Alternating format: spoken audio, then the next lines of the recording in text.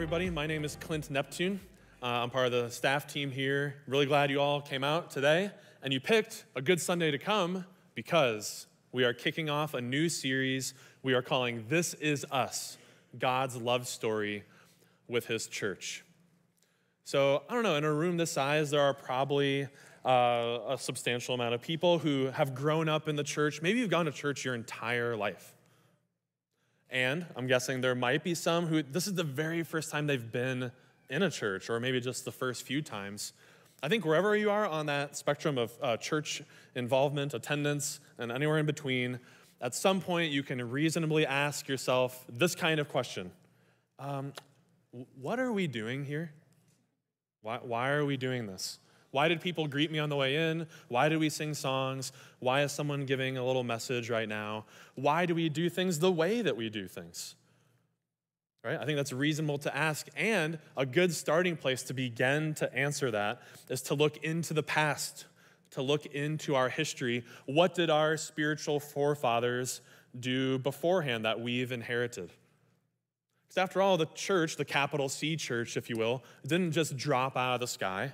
It didn't just start 2 years ago or something. It's been going on a long time, 2,000 years. All of our assumptions, our customs, the way we do things, even our beliefs and our values are largely the product of people that came before us. It's a really long story. Started with the Jews in Israel, and then Jesus and the church going forth across the globe. It's outlasted many empires and touched diverse people groups. We are at the end chain of that really long story. Now, you might be thinking, oh no, Clint, are you saying we're about to do a church history series? Oh, that sounds so boring. Why are you doing that? Why didn't you pass out pillows and blankets on the way in? Because I'm going to totally snooze out here. Why is this important for my life today? I'll tell you why. It's important because I can't think of very many things that are more important than understanding where you came from, understanding your story and what brought us to this place. Kind of what shifted my perspective on this is, I don't know where I heard this, but it really was formative for me. You've probably heard someone reference the early church. Jesus and the disciples are going out, maybe the first few decades or centuries of the church. And you'd be right, but Jesus said, I'm coming again soon. And those very first people in the early church were like, okay, that's going to happen, right now. It hasn't yet. It's been 2,000 years. I think soon might mean something different for us than it does on the heavenly timeline. And so no one knows when Jesus is coming back, but maybe it's tomorrow. Maybe it's in 50 years. Maybe it's in 50,000 years. I don't know. It could easily be that long. And so those people would certainly look at us as on the ground floor of this movement. What if we are in the early church right now? What if we are responsible for leaving this massive legacy to generations, thousands of generations to come? That could very well be the case. And so I ask you, what kind of church do we want to pass on to our children and grandchildren and to those generations? How we live now, how we do this thing we're calling church, will affect those people. Just like our spiritual ancestors, what they did impacts us, and we're going to look at that. So we will have the opportunity to impact all sorts of people in the years to come. And so there's a lot of little details we could look at, but there's really these, there's probably more than 5, but we're going to do it for 5 weeks. These 5 big, monumental, seismic, titanic shifts that happened in that long story that I think we carry into today and impacts how we do things. So would you pray with me as we invite the Holy Spirit just to help us with that project? Holy Spirit, you are meeting us here. Again, we're so thankful that you are this continuous presence in our lives, and you are just in our midst in this church. Give us eyes to see and ears to hear what you would have us to see and to hear from you. What lessons can we learn from the past? How can we move forth and build a worthwhile legacy of the church through you for our children and grandchildren? In Jesus' name I pray, amen. Well, where to start in all of church history? There's a lot of places you could start. We'll start here. Let's define some things. What is the church? What is the capital C church, if you will? Because that's different from the lowercase c church. You're in one right now. Here is a lowercase c church. Here's one little expression of the body of Christ, this little gathering of believers. The capital C church is the sum total of all of those people, all followers of Jesus. Maybe across time, but at least present today, the capital C church is all followers of Jesus. Okay? Fair enough. Follow-up question, what is a follower of Jesus? What is that? If I were to look around and try to find the church, the capital C church, and find the Jesus followers, what would I be looking for? What comes to mind when you think of someone following Jesus? So just noodle on that for a second. Genuinely, how would you respond to someone if they were to ask you that? So think about that for a second. While we turn in our Bibles, if you have them, or on the app, we're going to be in the Gospel of Matthew, chapter 7. Matthew is the first book in the New Testament, about 75% of the way through. And I think he has something, this is Jesus speaking in the Sermon on the Mount, really instructive for us in how we go about answering that question of what is a Jesus follower? Who is that? So it's verses 15 through 23. And I apologize, I think you have a different version on the app. If you are, you have the NIV and I have the TNIV. So it's similar, but I think you can follow along. Watch out for false prophets. They come to you in sheep's clothing, but inwardly they are ferocious wolves. By their fruit you will recognize them. Do people pick grapes from thorn bushes or figs from thistles? Likewise, every good tree bears good fruit, but a bad tree bears bad fruit. A good tree cannot bear bad fruit, and a bad tree cannot bear good fruit. Every tree that does not bear good fruit is cut down and thrown into the fire. Thus, by their fruit, you will recognize them. Not everyone who says to me, Lord, Lord, will enter the kingdom of heaven, but only those who do the will of my Father who is in heaven. Many will say to me on that day, Lord, Lord, did we not prophesy in your name, and in your name drive out demons, and in your name perform many miracles? Then I will tell them plainly, I never knew you. Away from me, you evildoers. All right. Kind of a tough passage, a lot we could say about that. What I want to focus on is, I really think Jesus is emphasizing action. Know them by their fruit. Here's this thing that's kind of produced from you. It's outward. It shows on the outside. Those who do the will of my Father. Away from me, evildoers. Do, fruit. He's talking about action, how we live. There's a clear emphasis on that.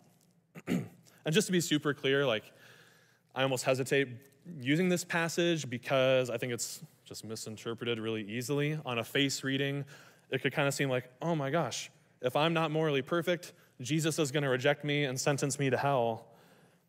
That's not the gospel. I don't think that's what's going on here. If you want to do a deep dive on this, I'd love to have a conversation. We can go out for coffee, and that would be great. But just for this morning, what's crucial is Jesus is insisting on the importance of how we live our life. And to put a finer point on it, the Apostle Paul, who's writing a little bit after Jesus, writes to this people group in this place called Galatia. So we have a letter in our Bible called the Letter to the Galatians. And he says this about the fruit Jesus was talking about. What in the world, Clint, is a fruit? What is that? Here's what he says. But the fruit of the Spirit is love, joy, peace, patience, kindness, goodness, faithfulness, gentleness, and self-control. Against such things there is no law. Those who belong to Christ Jesus have crucified the flesh with its passions and desires. Since we live by the Spirit, let us keep in step with the Spirit. Let us not become conceited, provoking, and envying each other. Here's the point. From the very beginning, Jesus' intention was that we would be a people known for our fruit, or how we live. Since the very beginning, that was the intention. That's what a Jesus follower is. Someone who has the fruit of the Spirit evident in their life. That was the marker. That was supposed to be the distinctive of what it meant to be someone who follows Jesus. And it was for a while. And then something happened. Boom, boom, boom. This big moment in church history where people started to shift away from that, from the marker of being how we live, to something else. And that big something was this dude, Emperor Constantine. Have you seen these AI deals that can look at a statue and kind of make the human face for it? I don't know if that's really what he looked like, but it's as good a guess as any. Pretty convincing, but you can kind of put a face to the name. Emperor Constantine is an emperor of Rome. And he did some bad stuff, a lot. But one good thing that he did was, if you recall from history perhaps, the Christian people in the early church were heavily persecuted and even killed for their beliefs. It was illegal to be a Christian, let alone tell other people about it. And so you could be sentenced to execution in the Colosseum, trial by execution by a lion tearing you to pieces while onlookers are entertained. Horrible. So Constantine got rid of that. No more of that. It's now legal to be a Christian. And so kind of what happened was, being persecuted like that is a really galvanizing, unifying force among the Christians. Once that stopped, dissension began to creep in, disagreement, some debate, maybe some healthy debate, which is fine. But what was happening is this Roman Empire began to fracture apart because of that disagreement. And you have to remember, I should have put a graphic up here. The Roman Empire is huge at this time. It's a lot of Europe. It's the Middle East, the whole north of Africa. It's massive.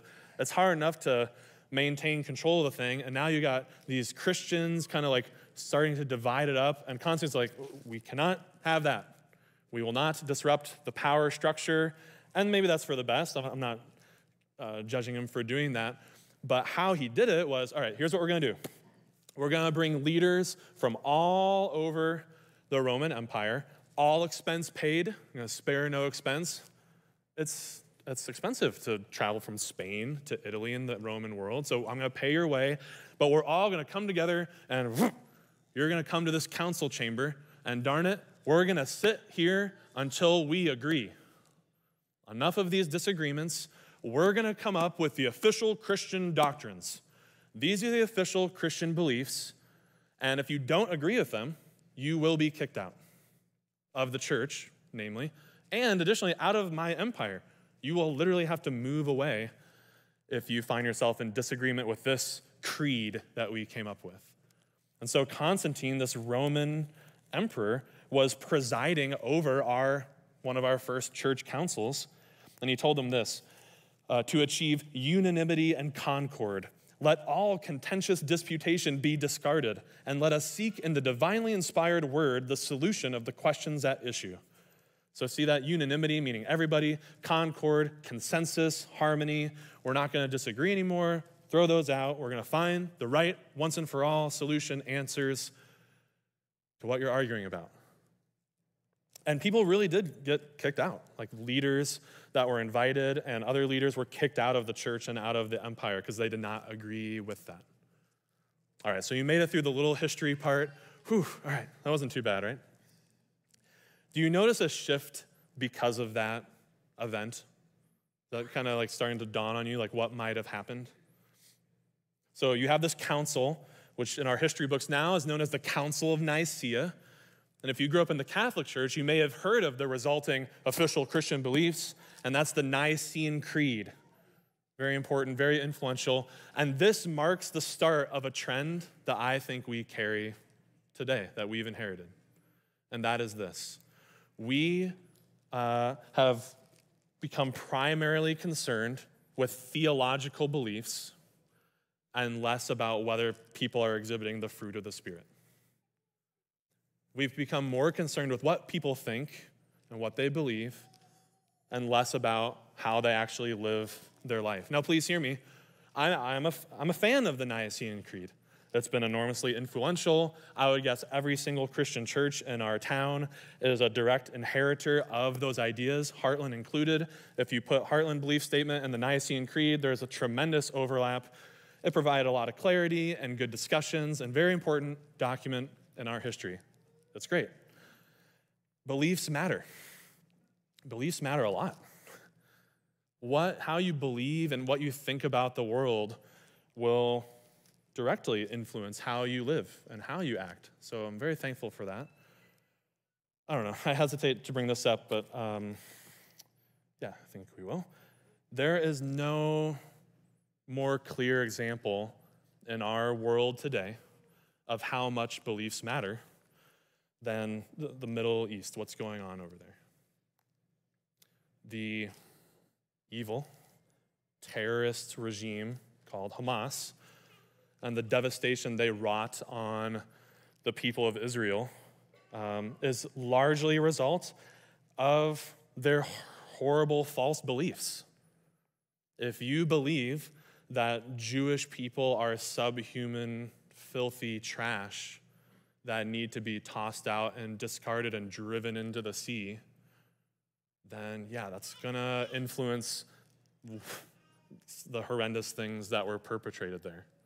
Like, beliefs matter a ton, and believe me, I'm all in favor of the project of trying to get rid of bad false beliefs and try to replace them with good and true ones. That is a good project to do. I'm in favor of that. A lot of good in the world could come from doing that. All that being said, back to us as a church, I think we just totally lose the plot when we get so focused on making sure that everyone agrees and thinks exactly the same way about all these different topics, in theology primarily. We lose sight of the original vision to be a people known by their fruit. Are we walking in the Holy Spirit? What should really be binding us together is that we exemplify the fruit. And here's our big idea for today, more of a call to action, really. Let us be a people known by our fruit and not just our facts or our beliefs. Let us be a people who are known by love and joy and peace and patience and the rest of them than just by our beliefs. Again, beliefs, very important. I think I've made that perfectly clear. But what if the first thing that you thought of, or anyone would thought of when they thought of Christians, was the way that Christians lived? That they exemplified that fruit. And I get it, like, none of us are perfect. I don't think there's this expectation that we would just be totally flawless every single second, like we're gonna fall short of that. But what if, like, we just kind of retooled a little bit how we think about things toward realigning with that original vision Jesus and Paul had? What an amazing legacy we could leave if the reputation that we passed on to our kids was a church known for exemplifying the fruit of the Spirit. I think it'd be incredible. Jesus says, they will know you by your fruit.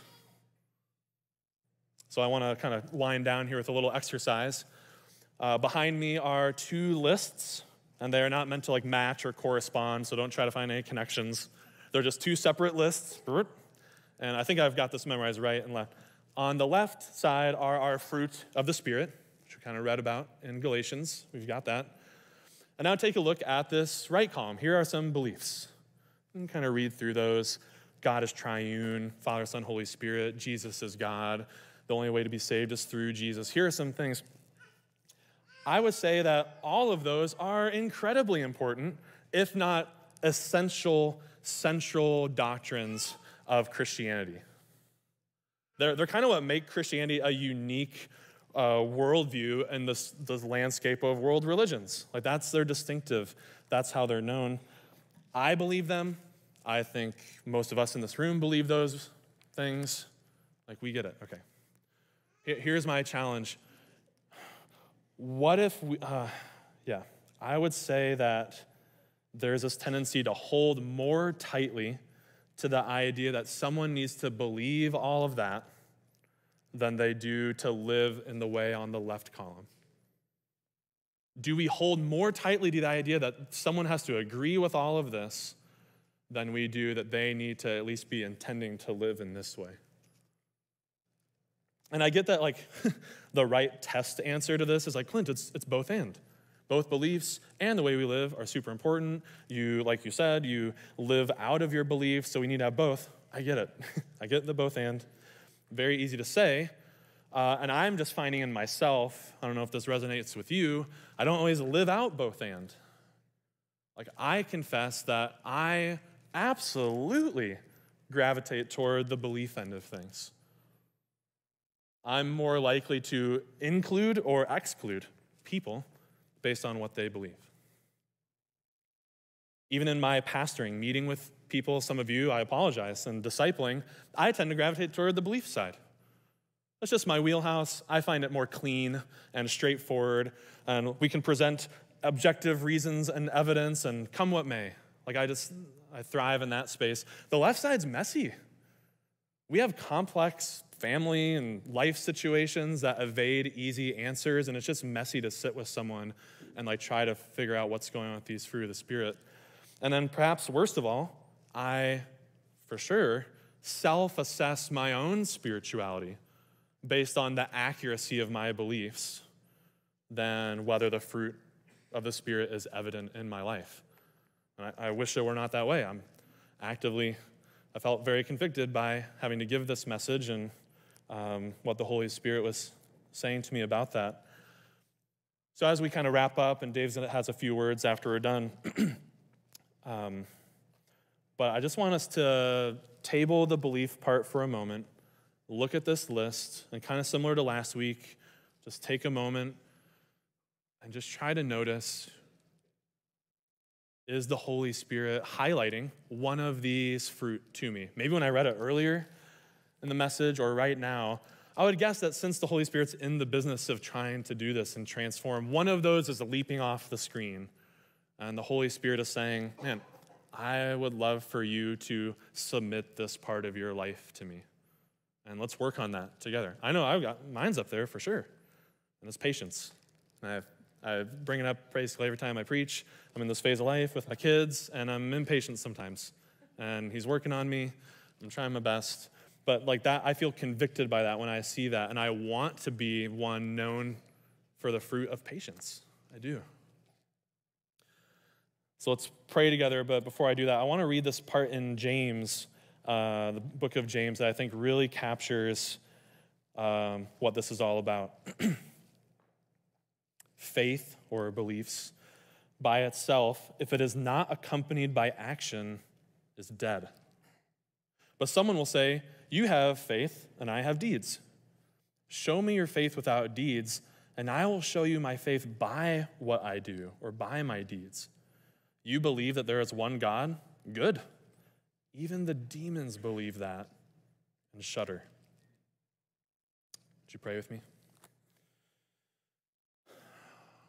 God, we don't want to be like demons who believe all of this stuff on the right column and bear none of it on the left, no fruit.